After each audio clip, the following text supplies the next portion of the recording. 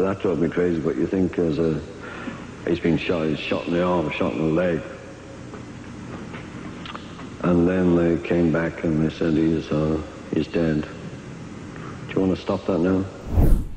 Welcome back to Music Mongoose. I've got a great story for you today. Shortly before his death, John Lennon recorded a secret message in a song for Ringo Starr, a message that when found years later brought Ringo to tears. Now, when the Beatles broke up, the news was so massive that the Earth actually stopped rotating.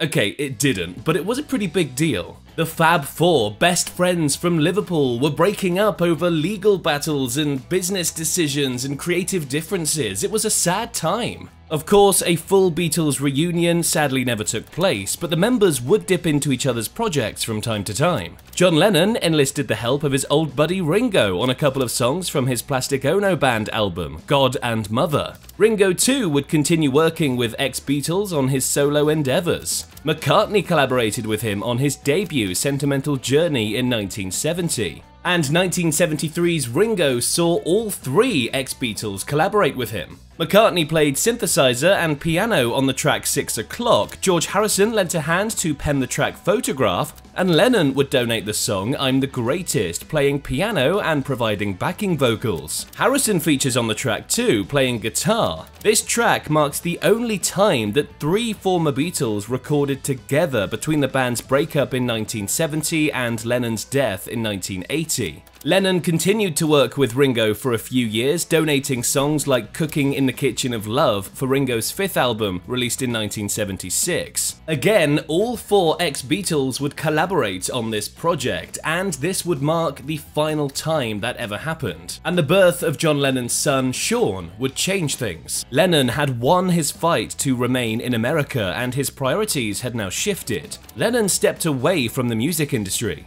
After 1975's rock and roll, he released no solo music for 5 years while caring for Sean. In 1980, Lennon decided it was about time to make a comeback with Double Fantasy, an album featuring a musical dialogue between Lennon and his wife Yoko Ono.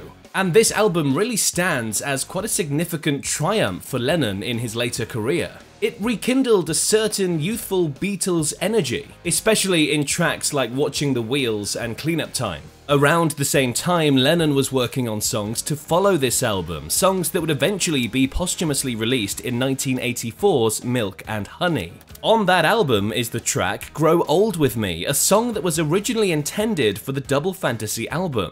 It was the demo recording of this track that contained the secret message for Ringo Starr. We'll get onto that in a second. But first, where did this song come from? The song itself draws inspiration from two key sources: Robert Browning's poem Rabbi Ben Ezra and Yoko Ono's song Let Me Count the Ways, itself inspired by Elizabeth Barrett Browning's Sonnet 43. John Lennon and Yoko Ono had long admired the Brownings, even jokingly considering themselves as reincarnations of them, suggesting that they might be their modern-day counterparts. In the summer of 1980, Ono woke up with the melody for her track Let Me Count the Ways in her head and called Lennon, who was in Bermuda at the time, to share it. John Lennon loved the track, and Yoko Ono suggested that John should write a companion piece, inspired by Robert Browning. They even had an idea to represent themselves as the Brownings on the album cover for this project. Lennon requested a collection of Browning's works to be sent to him in Bermuda, but that same day,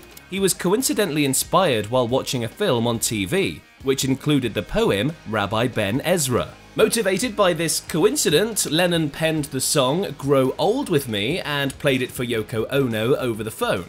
Musically, Grow Old With Me traces its roots back to a 1976 unreleased song by Lennon called Tennessee, inspired by Tennessee Williams, a streetcar named Desire to be precise. Over time, Tennessee evolved into another unreleased track, Howling at the Moon, and then into a song called Memories. Elements of these songs, including the opening chords and melody, eventually shaped Grow Old With Me. During his stay in Bermuda, Lennon revisited Memories, adding new instrumentation and blending it with his other ongoing work. The song was initially written and demo recorded with an acoustic guitar accompaniment. Lennon's assistant had brought his Ovation guitar to the island a month earlier, and it's likely this guitar was used for the original demos. Back in New York at the Dakota, John Lennon recorded the song with a piano and a rhythm box. Although it suits Lennon's crooning voice to a T, he initially thought this song would work well for one of Ringo's projects. It was a soft ballad intended in the vein of wedding standards. In a 2019 interview with BBC Six Music, Ringo Starr said this: "I had no idea about this song. I bumped into Jack Douglas, producer of Double Fantasy, this year, and he says, 'Did you ever hear the cassette?' I said, 'What cassette?' He said, 'Of John doing the songs, doing the demos in Bermuda.' I said, 'No, never heard it,' and so he says, 'Well, I'll get it for you.' So anyway, he had the cassettes and he downloaded it onto a CD for me.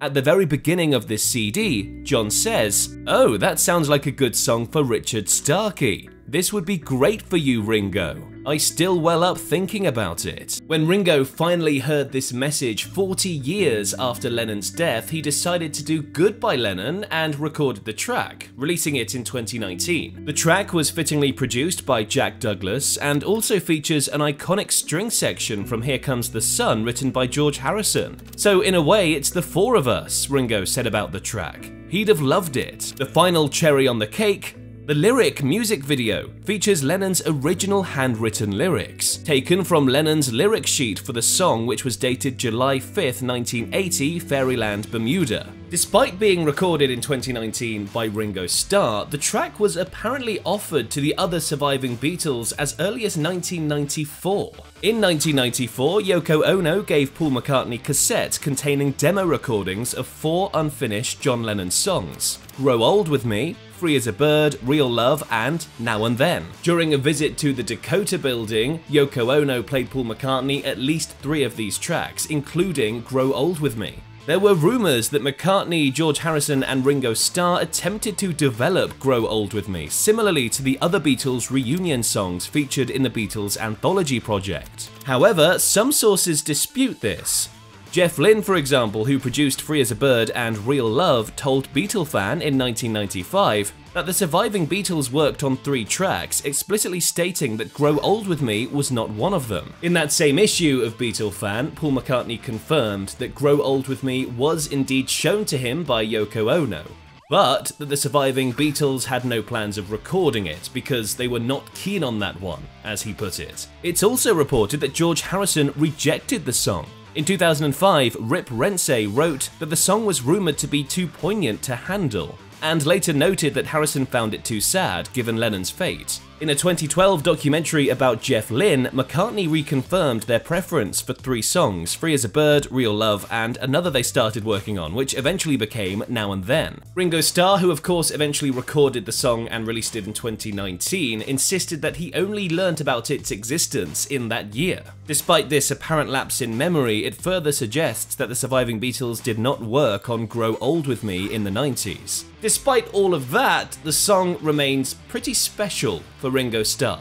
"I love the song," Ringo said to BBC Six Music. "It's very romantic, and so it's probably, I'm guessing, written for John and Yoko. And so I put my piece on it, and it's to Barbara. I think every bride should make their nearly husband sing it to her. I want it to become like the wedding song of the century," he said. And I think that Ringo Starr's rendition of Grow Old With Me is particularly poignant, because it symbolises this dream that John Lennon had for himself and Yoko Ono, growing old with the person you love. His murder, of course, prevented that from ever happening, but Ringo is still able to live out that idyllic dream with his wife, Barbara, making the song and its significance all the more special. Now, by the time of John Lennon's death, he and George Harrison had sadly become all but estranged.